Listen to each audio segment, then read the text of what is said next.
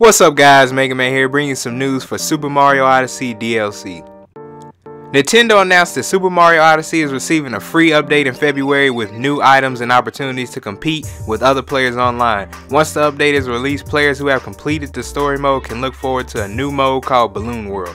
This area can be entered by talking to Luigi on top of a skyscraper in New Donk City. Balloon World lets you hide balloons within stages that other players must race to find. You can compete while racing to find other balloons hidden by players from across the globe. Everyone's performances are ranked online.